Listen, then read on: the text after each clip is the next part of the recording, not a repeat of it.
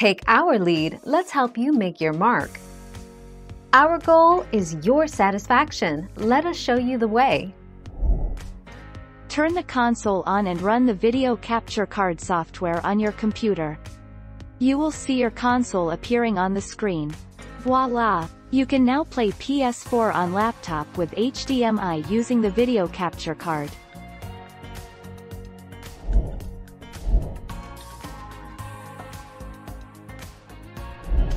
Make your mark, take our lead. If your monitor doesn't have an HDMI port, you will need an adapter. This will let you plug the PS4 or PS4 Pro into a DVI port. Buy an HDMI to DVI adapter cable to plug your PS4 into your computer monitor with DVI connectivity.